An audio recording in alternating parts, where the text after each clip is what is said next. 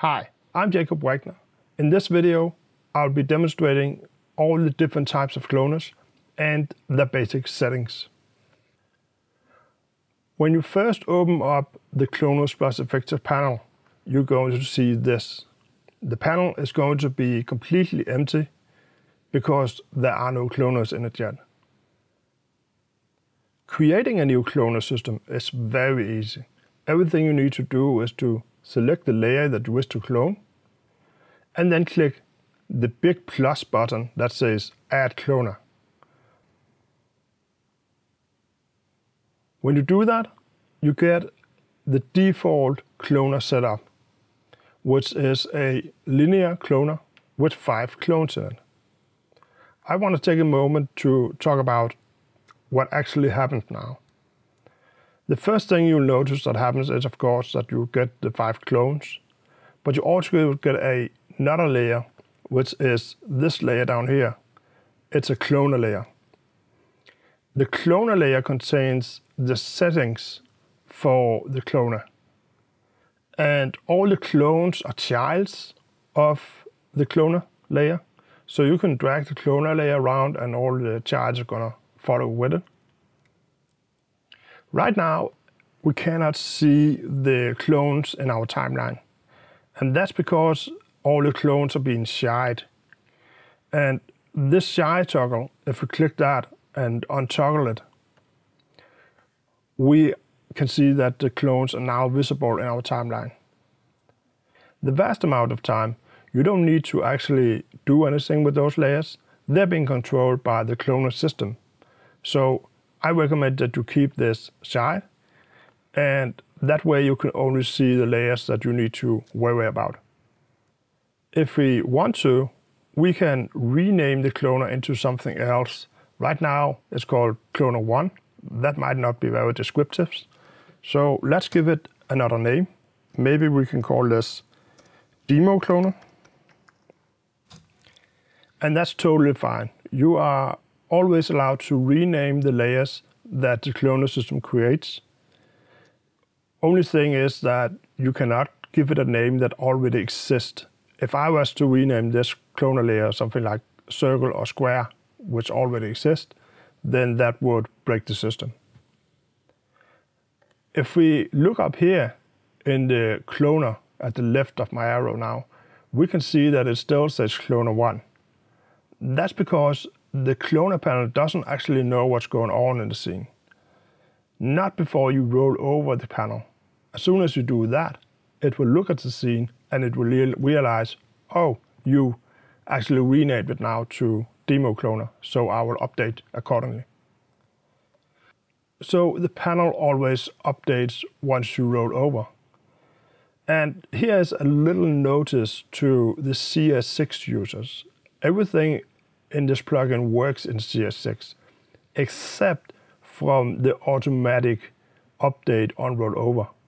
You have an update button up here that you can click to update the panel. Okay, let's dive into the settings of the cloner. If you select the cloner itself and you go into the effect controls, we can see the different settings for that cloner. In case of the linear cloner, they are very simple, of course. You can control the distance on the x-axis and the distance on the y-axis. If you want it to be completely vertical, you just put in 0 in the x-axis. And we're now going to have a vertical line. So very simple and easy to use. If we look at the panel here, we have a different set of settings. The first setting is which kind of clone do you want to have. This is the patterns that you can use. Right now, we are using the linear, and we're going to look at the other ones in just a second. Underneath the type, we have properties. Those are 3 properties that should look familiar to you. The one is just the visibility of the cloners, so you can switch them all on or off at once. The second is motion blur. If you wish to switch off the motion blur, you can do that. And the third one is whether or not you want the layers to be 3D layers. you might have noticed I skipped the persistent seed value.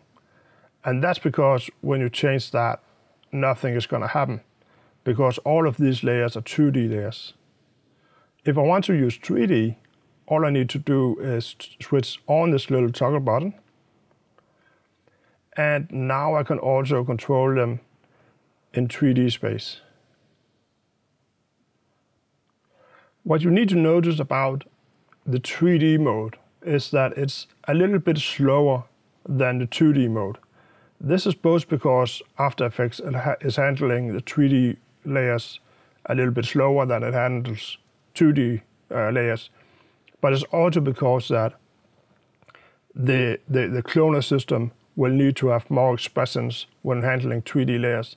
So everything is going to be a little bit slower when working with 3D. This is why this is off as a default. And I recommend that if you're not working with 3D layers, just switch it off and everything is going to be a little more responsive. So I'm going to jump past those two parameters right now and go down to the count, which is of course also pretty obvious. That is the count of how many clones you like. Maybe we want to have 10 clones. And just adjust this a little bit so we can see all of them. Then below the count we have a big button that says Use Selected Layers.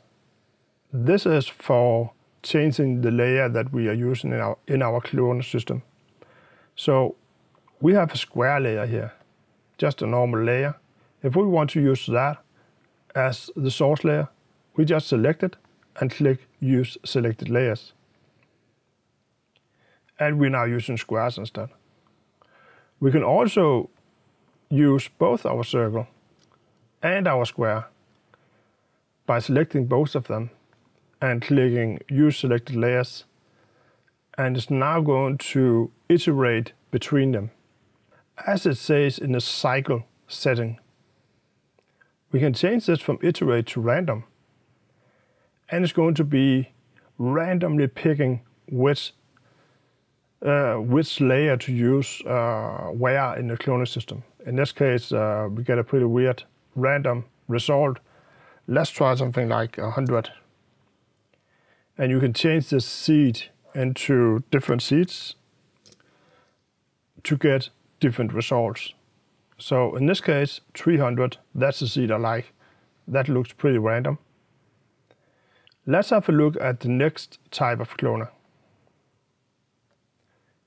If you go into this and choose radial, the radial cloner has a little more settings than the linear cloner.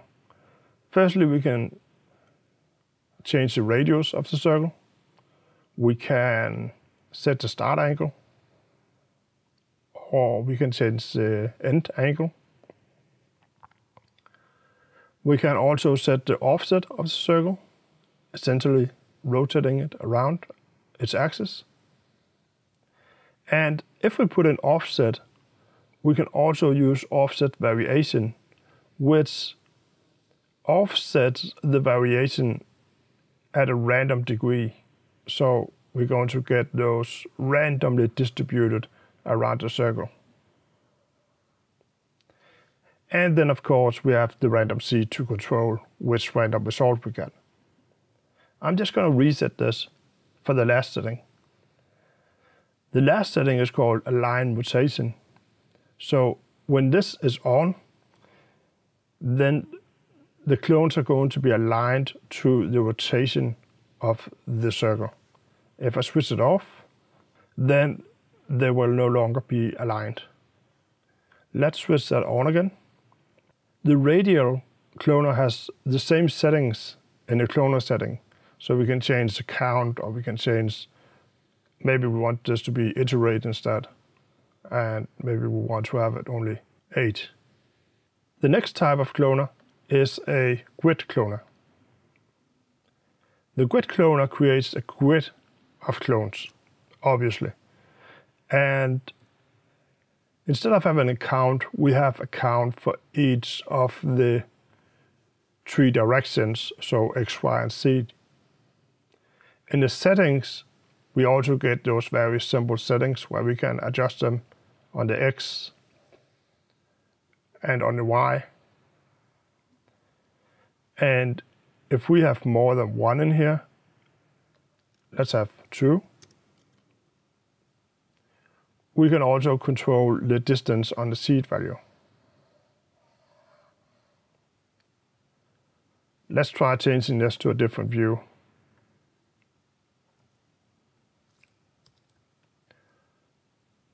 Right.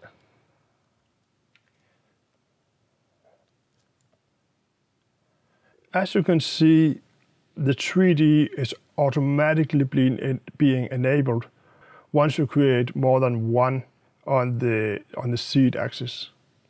Now, this is probably a good time to talk about performance. This plugin works by creating layers in After Effects and controlling them with expressions. And because of that, this system is just not built to handle hundreds of clones or thousands of clones. This is for more simple setups. Usually I find that I can handle up to 50 clones, and that will be fine. But when working with the grid cloner, you really need to think about how many clones you're creating. Because if you put in 10 in each of these, you are essentially going to create 1,000 layers, all with expressions on them inside After Effects. And After Effects is not going to be able to handle that. So be a little careful when you put in values here. You don't want to create 1,000 clones or even just 200 clones. That would be way too much for the system to handle. Let's just set this one down to 1 again and switch off 3D to look at the last type of cloner. In the type, I'm going to change it to cluster. And when I do that, it seems that they all disappeared, but I then get my source layers back. But what's really happening is that it's still doing clones. It's doing as many clones as I originally had source layers, and I had 2. And then it's going to position them exactly where they originally were. So if I turn on my source layers here again, and I drag them somewhere else, maybe I want to position them like this, I select them and click Use Selected Layers, then this is now where the clones are going to be. So you might wonder what's fun about that. Not much, but it will be once you start to add effectors to it. So I'm going to talk a lot more about the cluster type when we get down to the tutorial called Working with Shapes and Illustrator. That was all the basic cloner settings. Thank you for watching. See you in the next video.